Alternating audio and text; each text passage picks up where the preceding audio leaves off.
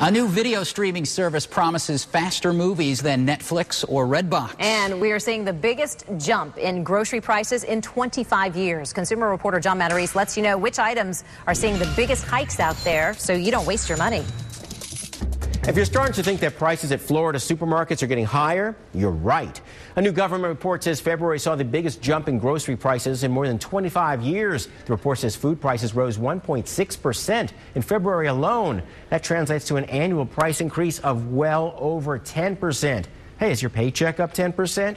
Well, among items seeing the biggest price hikes, fresh vegetables and meat, such as beef and chicken.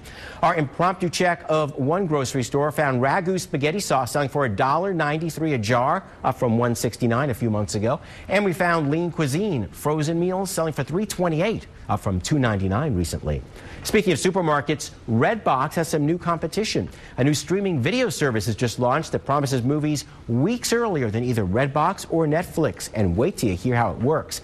It's called Zediva, or Zediva. The company has found a loophole in studio rules that keep new movies out of Netflix and Redbox for 2 to 4 weeks after release on DVD. Zediva simply buys the DVD, then plays them over the internet. And anyone can buy a DVD and play it once it goes on sale. But already movie studios are unhappy, with some saying they may try to block this. For more of my reports, go to our webpage, WPTV.com. Click on the Money tab up top so you don't waste your money. I'm John Matarese. John, thank you.